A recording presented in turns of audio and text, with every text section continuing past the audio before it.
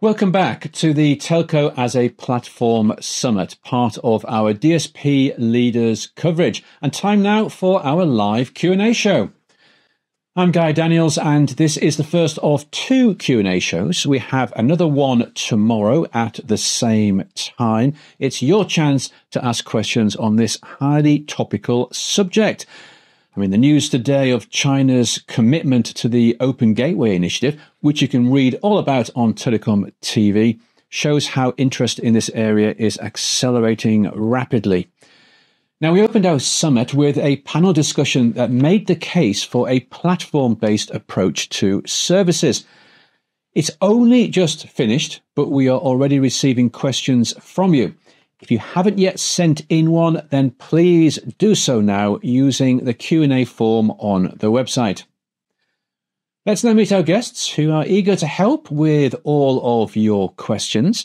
And joining us live on the programme today are Mark Gilmore, Chief Technology Officer for ConnectiviTree Europe, Terje Jensen, SVP Business Security Officer and Network and Cloud Technology Strategy for Telenor, and Francis Haysom, Principal Analyst with Appledore Research. Hello, everyone. Thanks for returning to answer our viewer questions. And let's get straight to our first one. Let me read this out for you. Regarding the collaborative cross-industry approach, what are the key points of alignment needed between telcos for platform-based deployments? And Terje, perhaps we could start by getting your thoughts on that. Yeah, thanks, Guy. It's a great question, I think. As it goes for any collaboration, of course, with across companies, you need to define, a catalog on what kind of capabilities or what kind of services you have available. And then you also need to define, the interfaces, or call it also APIs, on how to utilize those capabilities or how to activate those services. So those are the two, fundamental building blocks. Then, of course, just to put that into a commercial or operational context, and now probably potentially starts the complication from a telco point of view. So we, of course, would like to understand, the usage into, say, call it a workflow, life cycle, the descriptions or whatever, kind of basically a process. So that will be part of an operating model. So that will also be a part of the description, of what is the workflow to use the different capabilities of different services. And the reason for that tend to be from the telco is that we are managing some of the privacy data, for example. We are managing some of the critical infrastructure data and so forth. So we need to take care of these aspects. So, for example, if there is a request for an identity verification, is there a user consent, for example, to use that information and so forth? And this might be, of course, complicating the process. So it's not only about, the catalog and the APIs, but it's also the flow of interactions. Another thing, of course, it's if there is payment involved, there's also regulations around the, payment as well. And all these kind of things comes into play when you're doing it in a commercial setting. And this might be, of course, looked upon as, telcos complicating things. But some of these things are purely coming from, the regulations or even the laws. And some of the things are, of course, coming into that we need to protect, the customers as well. So those are the kind of the fundamental things there. So it's the catalog and the APIs, but it's also the process flow in a sense. Then, of course, the question I think is also addressing to the collaboration across the different telcos. And then, of course, it's good to use and lean on international standards, as I see it. And some relevant ones are, Camara or the Linux Foundation and GSMA collaborations, and others coming from, say, for example, TM Forum. So that means that similar services could be available, and also the same APIs could be defined for across a number of different telcos. So on top of that, I think it's also, when we talk about the cross-industry approach, it's good to understand, how these services are actually consumed. So it's not only about the telco components and or the platform components and the services, but it's also the way it's used by different consumers or different users. So that's also good that we have, back to the intent on how we want to utilize these kind of things. So So that could also be part of the process description actually on supporting the life cycle, and that also the user of these APIs are actually expressing the higher level intent. And that's also important when you come to what kind of services are we actually exposing, and meaning the level of abstractions. And there might be, for example, connectivity services like voice and messaging and broadband, for example. But it could also be services on a bit of a next level, for example, exposing a higher quality video service. And even on the next level, like, for example, using that high quality video service into an online secure patients monitoring. So all these level of capabilities or abstractions could be relevant into the APIs. And all of this could be part of the same platform. And opening up, for different ways to different kind of users to consume these different services.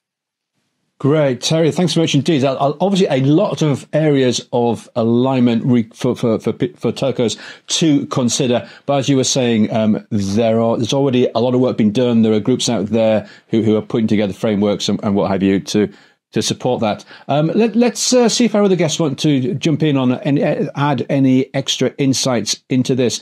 Mark, did you want to add anything to this initial question about the points of alignment that we need to consider? Yeah, happy to. I think Terry covered it really, really well.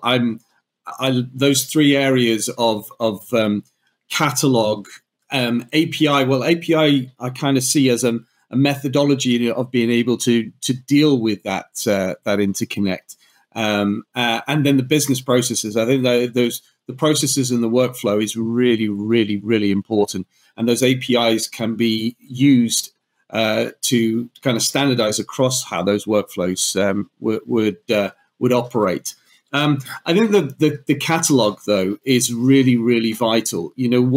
What actually needs to be exposed in order to deliver an end-to-end service for the customer, because in the market where I am, for example, in the wholesale market, I'm going to be exposing slightly different services to my alliance and connect partners, as they're exposing them to their enterprise customers. But overall, that's to produce an end-to-end service. So it's tying those in. So there's work to be done then on collaborating together on how that end-to-end service delivery is achieved. And the other thing that I think that needs to happen on the collaboration front is there needs to be a good understanding of who fronts to that customer. If we want to have a truly collaborative cross-operator, cross-platform environment, so that we can, you kind of need to drop the ego a little bit and work on a collaborative model, perhaps also commercial model, to then be able to offer best service for the customer. Oh, very interesting, Mark. Thanks very much for those additional points. Francis, any thoughts on this initial question on collaboration and points of alignment?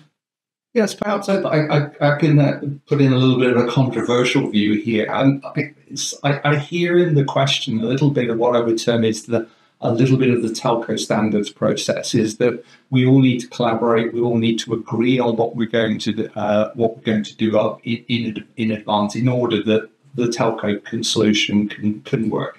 And sure, there are aspects of regulation that will affect the whole of the telco industry.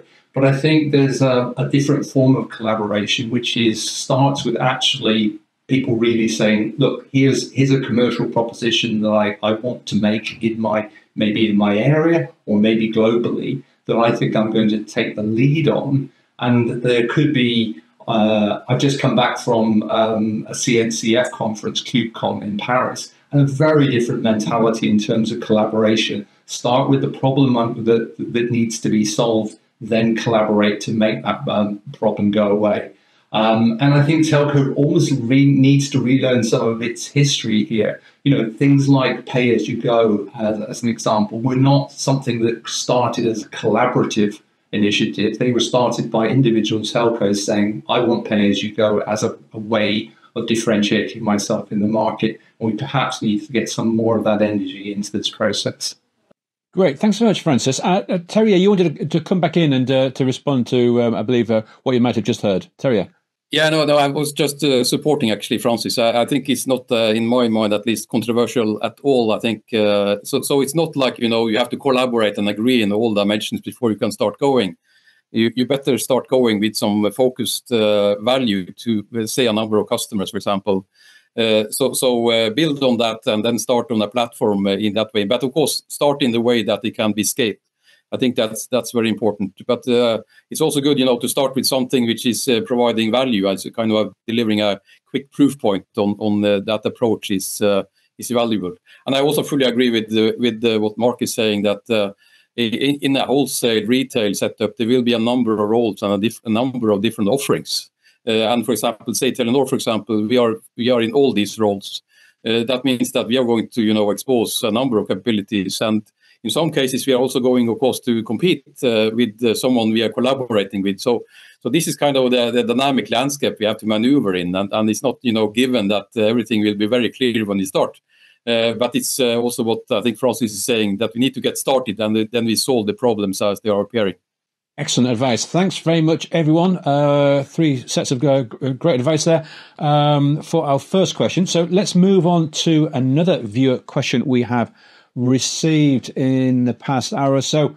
Telco as a platform should be adopted as holistic and agnostic to the type of network, and yet the wider industry tends to associate them as 5G or mobile specific. How, therefore, do we broaden the message to include fixed and Wi-Fi and attract developers and customers to those networks? I think we're guilty of focusing on mobile an awful lot. Mark, what thoughts do you have to make sure that this is holistic and agnostic? Thanks, Guy. That's why I'm here. Ultimately, to give a non-mobile or perhaps an extended view on that, rather than just be 5G or cellular centric. I've spent a lot of my career on that side of the fence, but right now I'm involved in and focused on the fixed, and particularly on the backbone element of the network, which is where I started off my career. It's kind of been fun to come full circle onto that.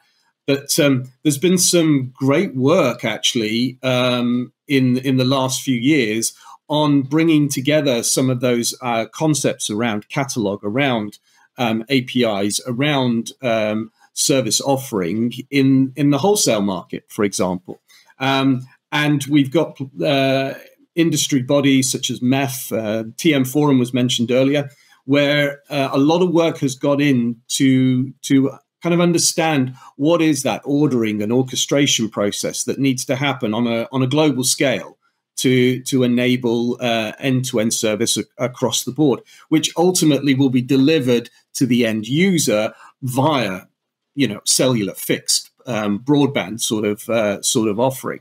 So the person raising the question, I think, really has hit into the right sort of area, that this is an opportunity to be holistic and proper and end-to-end focused in the approach. If we're going to go down the approach of network as a service or telco as a platform, and I think this really then creates opportunity and creates an environment that really does have to happen across all of the aspects. The cellular and part of it is one access medium onto that, very important access medium. But interestingly enough, even when I was working in that environment, the only part of it that is wireless is really the bit between the end user and the cell tower. The rest then goes on to fixed networks, particularly if we're wanting to achieve the sort of latency and bandwidth and performance characteristics that a lot of the applications start to demand. So it is an end-to-end approach. It is a bit more of a holistic approach, and multiplayer operators, those that have their cellular networks as well as fixed, as well as enterprise-grade access. Those are the sort of people that we're working with, and we're seeing how they are developing their platform offering, and then in conjunction with what we're up to, how we then extend that capability onto a more global reach. It's really fascinating what's happening in that. And so there is strides, there are movements going in that direction. And things like MEF, things like TM Forum are good base points or foundations to build upon. But I really agree with Francis's comment earlier on in that we can't take a traditional standards delivery organization sort of approach that we have done over the many decades of telco and just wait for a decade upon decade release, because that just doesn't work. We need to move much, much quicker than that and adopt a much more engaged development process for that, and call it what you will, agile or whatever, DevOps, all those sort of things. But essentially what it means is listening to the customer, developing in line with their customer needs, and then delivering to that end customer in a timely manner, and not forcing a technology or forcing the next iteration upon them. But it's more intent and customer driven.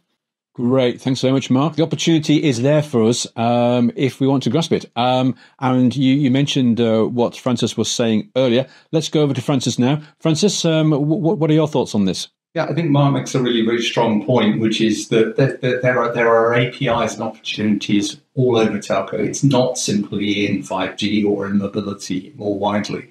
I think, again, I come back to some earlier point. We've got to start with what is the problem we're trying to solve for developers? There's a danger in this question, again, which is we're looking for the universal API to all of telco. And I don't think that's the way developers see it. And many different networks are providing very, very different capabilities. So definitely look for alignment in APIs. For example, access on demand on a mobile network or on a fixed network is certainly something that is ideally standardized in order that a developer can use it, whatever the technology in an area. Location-based services, probably limited opportunity there. So I think the important thing, for all of these APIs is start with what is the problem I'm trying to solve for the developer, and what is the likely commercial model that they'll provide for me delivering that one. And in some ways, I think we almost need to look at it in a slightly different way, which is actually APIs targeted at specific developer communities rather than APIs targeted at what the telco thinks they can sell to the developers communities. May well be the opportunity for telco as a platform. That's food for thought there, Francis. Well, I wonder if any of our viewers online might want to send in some follow-up questions to that. That's very interesting, either today or for tomorrow's show, where we focus more on APIs. Terry, let's come across to you on this question of being more holistic in the approach. Yeah, on the risk of being boring, I also fully agree, I think, with Francis and Mark. I think, as I see it, one of the basic ideas with the platform is actually to have a place to expose, any assets or any services, and that should be independent of the underlying technology. And it's also, a place for a user to go in order to utilize or invoke these kind of services. Again, should be independent of the underlying technology. So it's not only about 5G or even mobile. It goes across fixed and the other types of access as well. And we have been engaged in a couple of examples, if I may. So one case is that we have implemented as a demo case, quality on demand, which then, of course, for example, for a high quality video conference service, which works on 5G definitely, but just as well also on fixed access or optical access if you want. And in order to work in a good way, it's not only the access configuration which needs to be placed, it might also be configuration of the device, that is the terminal itself. So it's not only about the access, it's also about number of different domains which need to capture and be addressed, for example, which can be then evoked through the platform itself. Another example is managed Wi-Fi. I think it's also indicated in the question. So for example, access or managing smart home or even on the office Wi-Fi configuration. So that's also we see examples on which is already supported out there through a platform. So but then of course the question I think is also what Francis was saying doesn't have to be, one single platform solving everything, or one single platform instance solving everything. It could be a number of different, instances and different implementation of that. And just to broaden the question maybe even further, so what we are doing is that in the platform itself is not only our own, that is Telenor assets, but also pulling on in partner assets as a part of the offering. So that is we should also be part of a platform approach that we can, expose any kind of hosting, any kind of offerings or services as part of the platform.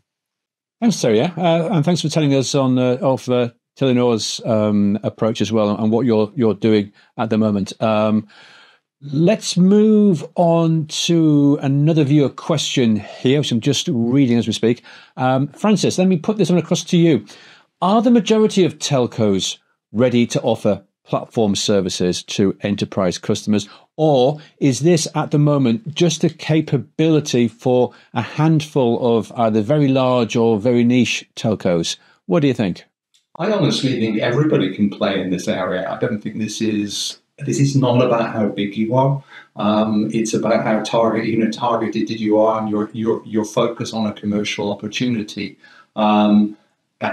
Any telco that can address what is it my applications need, what is it the enterprises that I'm engaging, what I'm exposing my platform to, it can clearly say what that capability is and why somebody would want to buy it, has the opportunity to succeed here. And I've used the comment many times. A good platform and a good API is one that is used. It's not about how well formed it is or anything else like that. The opportunity for the smaller providers, I think, is quite huge, and we're already seeing that in some aspects of some of these solutions that the operators in the global south are providing in terms of delivering to their local development communities in their specific areas.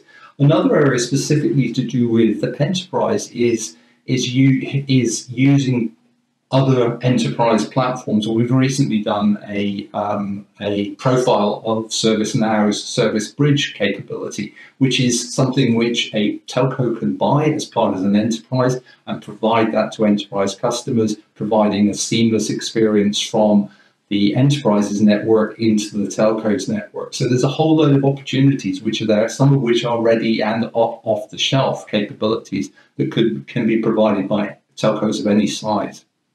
Thanks, Francis. So it's open to all. Let's hear the views from Mark and Terje as well. And Mark, let's start with you. I think it's a mixed bag, actually, in terms of capability. I agree with Francis about opportunity. The opportunity is definitely there. Maybe I can give from our own experience what we're seeing right now. ConnectiviTree, we kind of place ourselves as a wholesale player. We place ourselves kind of in the middle with lots of our Connect and Alliance partners and channel partners kind of around that. And what we have found that in able to generate platform success, we need to be able to meet those carrier partners and channel partners at where they are able to at this moment in time. With legacy systems in place, with large-scale development programs and things like that, it's not always that easy for them to be able to pivot or move swiftly.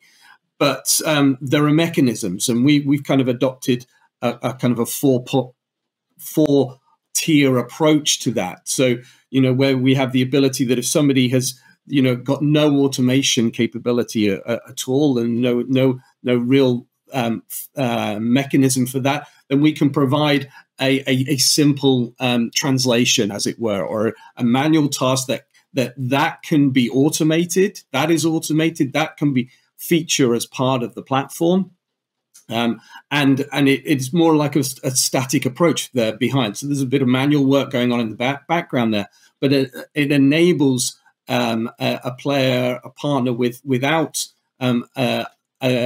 or at the beginning of their automation journey, because ultimately that is part of the the need or the requirements, the prerequisites to be able to move towards a platform approach and network as a service sort of approach. You need to have that level of automation and orchestration in there. You know, things that we've spoken about in other of these sessions and other of these sort of summits. It all ties in together. This doesn't stand as it on its own. So we take that approach of, you know, helping somebody that's at that base level. Then you have those that are further along in their automation journey or have the desire to do that, and we can provide an instance of our own platform that can reside within their network to then start to create a bit more of a fabric across as a cross operational, cross functional platform. Then there are others that have gone full hog down their own way. They've got their own integration. They've got their own orchestration and platform pieces in place. And they may have done that via a standardized approach, such as MEF LSO. And if so, then we can do some quick testing and we can start to integrate. Or they may have done that on a proprietary way with their own APIs that have been created. And again, we can take that methodology, we can do some translation, some interoperability to make sure that we align and move forward. So we kind of have these 4 levels that we're seeing in the market at the moment, right from I have nothing today, but I want to play in that space, through to I've already got full integration, full automation, full platform. And this allows us then to sit behind that in an utilizing some common APIs, utilizing some developed APIs to then bring extra value. So it's that's where I see the current position, and I just see it continuing to grow. And we're ingrained into making that happen. Great, thanks very much, Mark. So there's ways to offer platform services irrespective of where you are on your individual transformation journey. Excellent. Terry, let's get some thoughts from you as well, please. Yeah, no, I would believe that, that most telcos who are offering or delivering B2B or enterprise services beyond the basic connectivity would have some kind of service platform in place. And would therefore also be able to support, APIs or the platform perspective on to external users. So that means that, if you have that, unless it's a very, very old-fashioned system, you probably have something you can build on. Then, of course, there comes the question, that's a potential you have. To what extent are you going to use it? And what kind of positions would you like to take towards the external market? I think what Mark is alluding to, which is, of course, a basic question. It's not only a technical discussion, that is also, the organization, the skill sets you have and those kind of things, which needs to come into place in order to address those. And just to be, some of the, I would say, old-fashioned, old-style services which we see in some of the service platforms are, basic things like, the switchboard attendance, core queuing, customer care, and all those kind of things. And if you really want to take advantage of this from an enterprise point of view, you might, need to integrate that with other enterprise IT systems, and to support that, of course, you need an API, and then you're back to the platform view in a way to support this in a scalable way. I think that's also what Mark is alluding to, that there are ways to do that, and many of the telcos have components there. Whether they are willing to open up, it's not only a technical discussion; it's also a business discussion, of course. But the potential, I think, is there for many of the telcos. Then, of course, a question: how are you going to approach it, and how do you want to develop it further? And that's basically a business question. Thanks, Terry. Yeah, absolutely. There's technical guidelines, there's technical reasons, but there's also the business reasons, and individual telcos need to decide that that's their strategy they want to pursue. Thanks very much indeed, everyone. We're going to pause for a few seconds because we do want to check in on our audience poll for the Telco as a Platform Summit. The question we are asking you this week is, what are the main benefits to network operators of a telco as a platform strategy? And you can see the real-time votes appearing right here to my right. Look at that one. Create new service opportunities in the enterprise market. No surprise, I guess, that, well, I don't think there's a surprise. That is proving to be a very popular answer choice. Now, if you've yet to vote, please do so. I'm already seeing the votes go up every few seconds, so we're getting a lot of response into this poll. We will take a final look at the voting during tomorrow's live Q&A show. Well, we still have time today for more questions, so let's get through as many of them as we can, and we'll start with this one. How do our panelists see telcos working with aggregators and hyperscalers, given their proximity with developers and enterprises globally, and the fact that hyperscalers have much better relations with developers? Terje, let's come to you first on this one. This is a question we see quite a few times, actually. What are your thoughts? Yeah, no, it's a very good question, I think. And just to take one by one, to start with the aggregators, and just to maybe jump to the conclusion, there will be multiple ways to engage with the aggregators and hyperscalers. And starting with aggregators, the way we are engaging, for example, we are both as a customer of an aggregator. Say, for example, on SMS, which is a basic service. The number of aggregators out there which is offering SMS and termination of SMS and those kind of things. I mean, we might be a customer of those. We are also, in some cases, an aggregator ourselves. So we have units within Telenor, which is actually doing as their main business, becoming aggregator across a number of other opcos in Telenor. And the third relationship is also that we're providing inputs, to aggregators, as a local company, for example. So for aggregators, you will see all mix of engagement with telcos, and you can see that even in the same market, although tend to be on different services. So that's kind of a bit of a complex landscape, how we see it right now. Then of course, a bit similar as we see it on hyperscalers. So hyperscalers, of course, will also position themselves a bit differently in the value network. So take, for example, if you go into the cloud platform, of course, which might be the cleanest in a way, we clearly will be a consumer of that in some cases. But we also a partner in some of these setups. So say, for example, in the mobile private network we were running in one of our Asia operations, we were using that for a harbor case. So that was installing an edge cloud with a full-blown mobile core on top of that, which was a partner or hyperscaler, and also connecting video cameras, which was coming from other partners, and also video analytics on top of that, which is another partner of the hyperscaler. And that all these kind of components together solve the customer problem for the harbor. So it will be a combination there as well on different engagement with hyperscalers. And we also clearly recognize that port and hyperscalers have a broad ecosystem, and they have been playing in this area for a number of years. So it's not really a surprise that they have this broad ecosystem, and they are also, of course, have quite a broader appeal to developers in that sense. But again, I think they're also happy to reach out to telcos in many markets to collaborate, as we are part of this, the last leg, to the customers in many cases, and we also are taking care of these national regulations and can tick off those in a number of cases.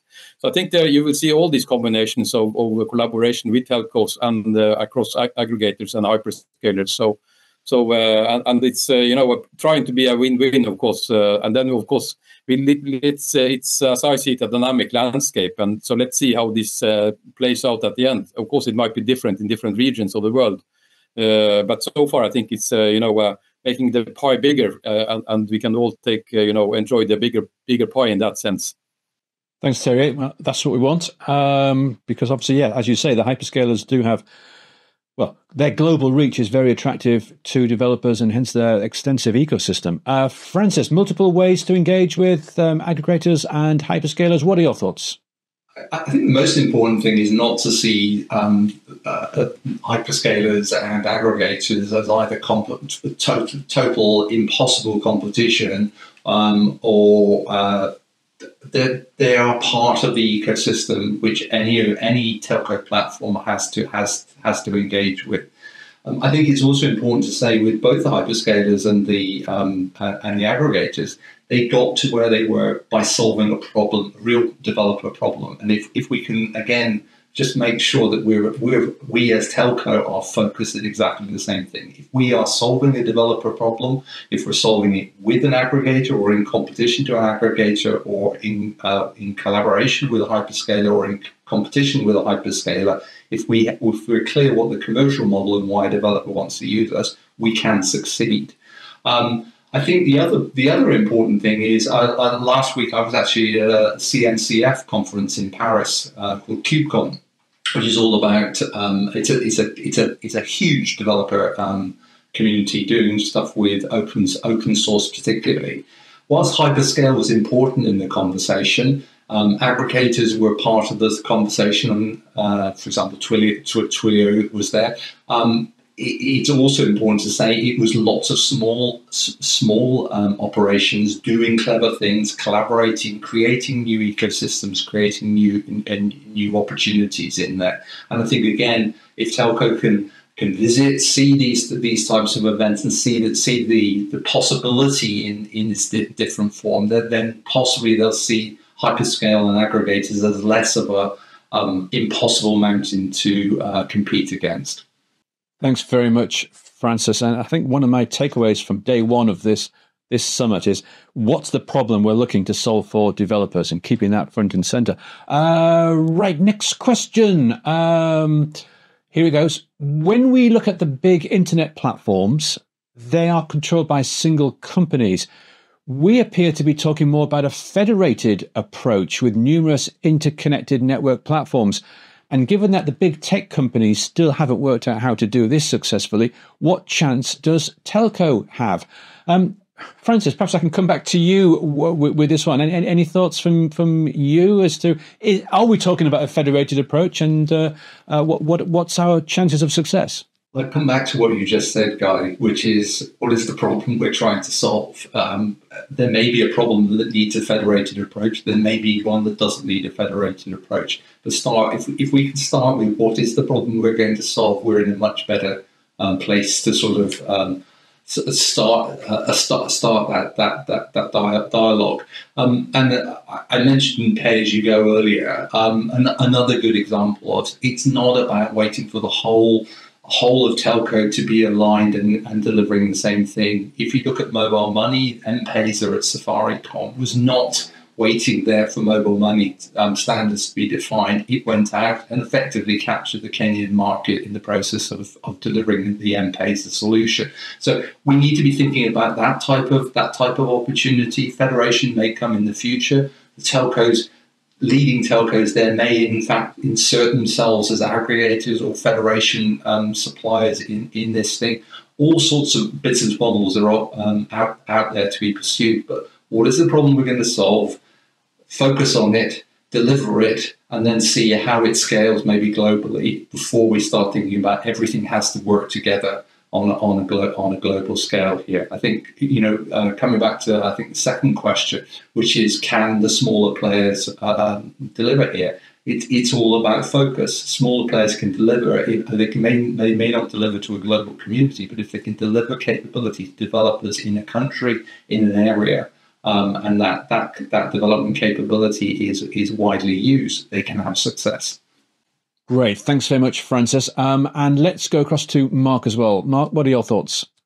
I think it does come back to the problem. What are we trying to solve? If we look at it for example, from a connectivity point of view, if we took that as the use case, then telco inherently regulatory is a national or a regional play because of regulation, because of those things. So in order to create global scale, a global platform, then yes, we probably are talking about a federated approach of telcos operating or working together in a framework, maybe MEF LSO, maybe in the open API approach, those sorts of things, to create collaboration to offer global scale, global opportunity. Again, to solve that end user or that end customer problem. I think if we look at as the question worded it, the big internet platforms, well, Yeah, what are they? They're essentially they are successful marketplaces that gain traction because they enabled, to a greater or lesser extent, developers to develop different platform, different approaches, different service offerings over the top. Now, if we in the telco environment can emulate some of that, then we'll see a multitude of different sort of platforms coming up. Obviously, you kind of gravitate towards those big internet type platforms, but they're not always under the same umbrella. If you look at those, they are actually a federation of lots of different services that are just offered through one window. For example, think of the airline industry. For example, it can either be a grouped alliance, as it were. Like the major airlines have grouped themselves to be able to offer end-to-end capability. Flights and things across code share partners and all that sort of stuff. Or you've got the kind of the travel agent sort of approach that is a kind of an open marketplace with all of those players coming on board. So that it may well appear that there is only one big platform, but actually there isn't. There's lots, and so therefore I think the opportunity is there, and the success really is about how well we meet the needs of the customer, be that a developer customer or the end user, the end customer that's using these development tool or these services and things that are either developed externally or developed also then in-house as well, and enabled through a global approach, for example, where that's needed.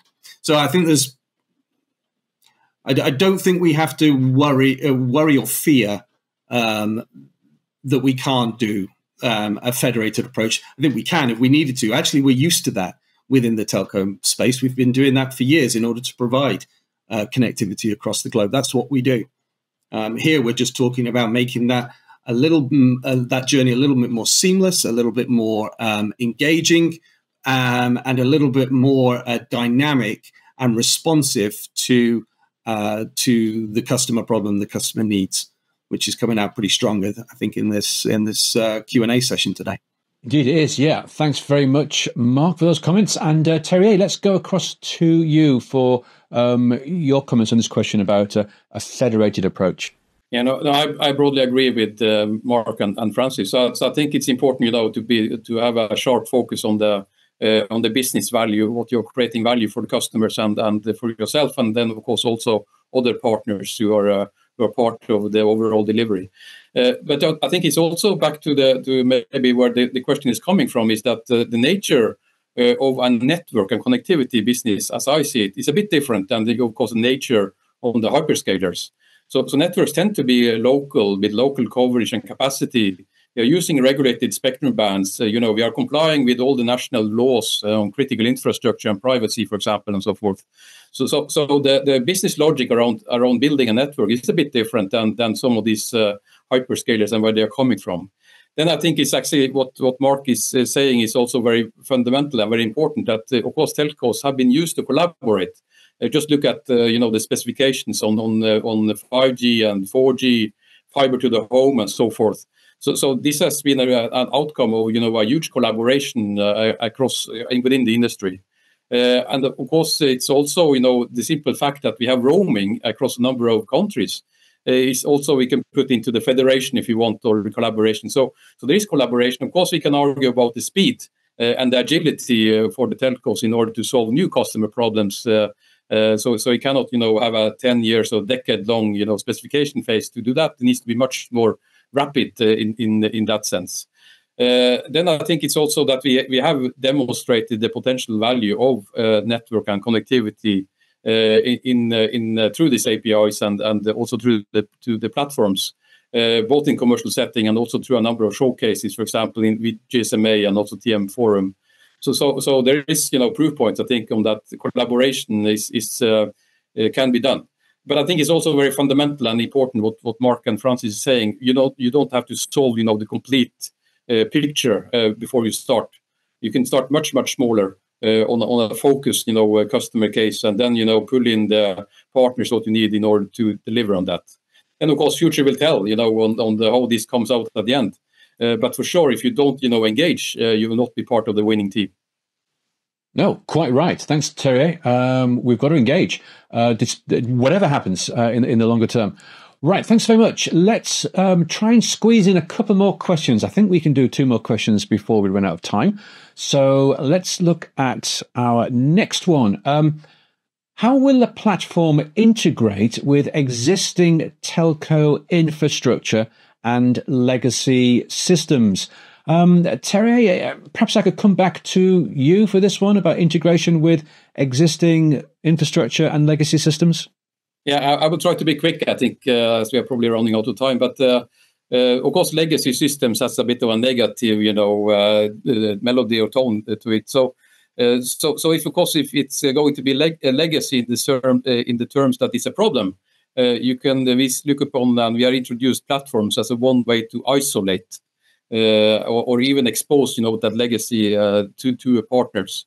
For example, if the legacy system is not able to support multi-tenancy, for example, or security isolation, there might be an opportunity to build something on top called a platform, for example, to interface a customer still towards the legacy system. So it's a way to potentially to isolate, the legacy from the demands from external demand, typically.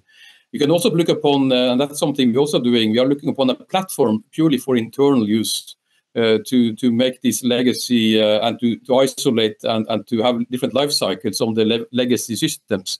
So allow us to, to decouple them and to start phasing out some of them and also freeze others of the system. So it's a way to bring the business flexibility call it into the system architecture, and platform might be, one of the components in order to achieve that. Yeah, it could be. Interesting. Thanks, Terje. Mark, would you like to add some thoughts to this question of integrating with current infrastructure? Yeah, it goes back to a little bit to the point I was making earlier on one of the other questions about kind of meeting partners or meeting systems at where they're ready to. Terje's made a great point about abstraction, putting in, kind of a platform, some sort of orchestration or automation or abstraction layer into that technology or legacy service, to be able to then expose actually the key parts that are necessary for service delivery or for the to resolve the problem. And I think that's a very good way of being able to manage that. We've had some very in-depth discussions and moving forward with a number of niche players actually that help solve a distinct problem or a distinct use case that actually then allows a legacy system to be able to be still get full use out of that, but in an automated platform or network as a service sort of environment, you can still leverage some of those skills. So I think it's really important to be able to meet or design your systems, design your platform in such a way that you can meet partners, you can meet technologies or other systems at where they are ready to. So it lowers the barrier to entry for consuming a service or consuming through the platform that you've orchestrated or designed. And I think that's really, really important, because ultimately that's going to build to the success. If it's incredibly difficult to onboard into your platform, then the success is going to be limited. Great. Yeah. Thank you very much, Mark. And Francis, over to you for thoughts on this question of integration with existing infrastructure. I'll come back to the visit to QCon actually last week. I think the first thing is actually to make use of a lot of the developer communities, the development approaches of cloud native here. There were a number of companies that I met last week which were talking about API gateways, how you take legacy code and you expose it as API, even if that's not to the external world, just just APIing and platformizing your existing legacy such that it can be exposed and easily integrated in this more modern approach, not the sort of classic large-scale system integration transformation that I think telco has traditionally favoured. Again, taking existing code, using things, for example, taking Java and being able to deploy it on Kubernetes to allow the scale in terms of the opportunity and that comes from that one. The third thing I would say is the whole of our community really needs to sort of take on board. I think it was the very famous Jeff Bezos Amazon email, in which he said basically, if you don't expose anything as an API, you'll get fired. We need to have that sort of idea. Even if we are not going to make something external, think about what we are doing as an API that somebody else can consume. We can do a lot of we can generate from our legacy there. And the final thing I would say is, and this is very specific to Kamara, is the API is one thing, but the actual infrastructure to support that API is equally important. One of the challenges, actually, with, say, for example, some of the network slicing APIs is not that we can't provide the service orchestration or that we can't provide the network slice. It's that we don't have the capacity, particularly at the RAN network, to be able to deploy on-demand services. So we need to be looking at a lot more of the wider infrastructure that allows us to deploy these APIs and actually have consumers use them and not be limited in the way that they can be used. Great, thanks very much, Francis. Thanks, everyone. Looking at the clock, we are almost out of time, but I do want to get in this final question. So let's see what we can do with this final question. And it says, in what ways does a platform strategy change the product that the CSPs are selling to its customers? And how does it open up new wholesale and channel opportunities for them? All about the service. Mark, perhaps are we able to start with you on this one? Your thoughts about how it may change the product and the new opportunities it opens up? I think first and foremost, it can turn a static product into something that is dynamic and extensible. That's what we have noted. What we have devised with our products and services is that you can start to do much more. You can be much more flexible with how that product is consumed, be it commercial models, be it technical pieces. We found that actually architecting our network and our service offering and our automation platform allows us to be able to do things with the technology that has been there for a long time, but really just couldn't be accessed. When I think, for example, on cross-continental transport links, for example, data transport links, the ability to select and really identify routing, which becomes really important on very long distance network routes, for example, for resiliency, for geopolitical reasons, all those sort of things that become steerable. I mean, it's been there in the technology for a long time. You just been really difficult to access it at a service level that can be exposed. You know, those are the sort of things that can happen. There's many more that we could go to, but I'll give others the time to jump in there. But yeah, I think it does open up windows to be more flexible and extensible with the products and services. Great. Thanks very much, Mark. Well, let's hear from Francis and Terrier to round out the program. Francis, we'll come to you first. Does the platform approach change the product that CSPs are offering? Actually, there's a very simple answer, yes. But I come back to it only changes it if we're very clear what is it we're trying to do, who wants to buy it, and what is the opportunity from that one. If we start from that basis, and we start to expand that out across a number of use cases, that gives a huge opportunity for new products, new ways of earning revenue as a service, on-demand services, etc. That platform enables you to do that. But start with the commercial model and the commercial focus, who you're going to work with, who your customers are, and the rest follows. Great. Thanks very much, Francis. And Terje, let's come to you for our final word. Yeah, so my answer is also yes. I think one thing it does is actually lowering the threshold for offering more products. So that's one of the things. So actually, and if you want to read about this, you can probably look into our technology strategy. So there are two aspects there, which I would just highlight very briefly. I think one is that we are actually what we call delayering, which is collapsing an integrated stack. So it's I have the opportunity to offer a lot more new product types. That means also new customer types. And we also want to deliver this as a service, which is another way to provide and also consume the services. So these are characteristics we would like to achieve with following this approach. Great, thanks, Terje. Well, we are out of time now. The hour is up. Thank you so much to all of our guests who joined us today. And do remember to send in your questions for tomorrow's live Q&A show as soon as you can. Don't leave it too late.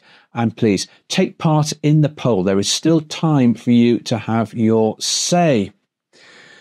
Here's the agenda for tomorrow, day 2 of the summit. We have a panel discussion for you on how APIs and middleware can support vertical applications.